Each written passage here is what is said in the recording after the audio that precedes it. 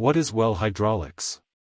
Well hydraulics is a subfield of hydrogeology that is concerned with the study of groundwater flow in and around wells. It involves the application of fluid mechanics principles to the movement of water through the subsurface, with a focus on the hydraulic behavior of wells and their interaction with surrounding aquifers. One of the key concepts in well hydraulics is the relationship between the rate of pumping from a well and the rate of water flow into the well from the surrounding aquifer.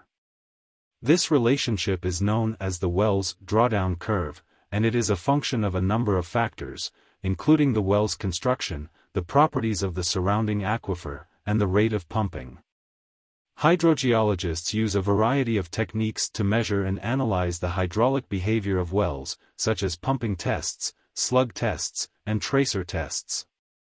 These tests can provide information about the permeability of the surrounding aquifer, the hydraulic conductivity of the well screen, and the rate of water flow into the well under various conditions.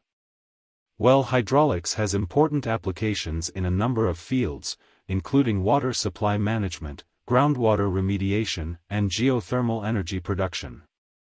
For example, hydrogeologists may use well hydraulics principles to design and optimize groundwater extraction systems for municipal water supply, or to evaluate the effectiveness of groundwater remediation systems for contaminated sites.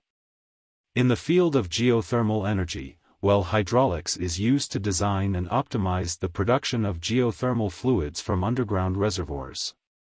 Overall, well hydraulics is an important subfield of hydrogeology that plays a critical role in our understanding of groundwater flow and the behavior of wells in the subsurface.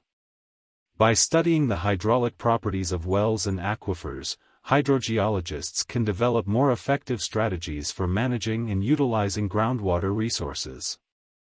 Please don't forget to subscribe to my channel and turn on notifications.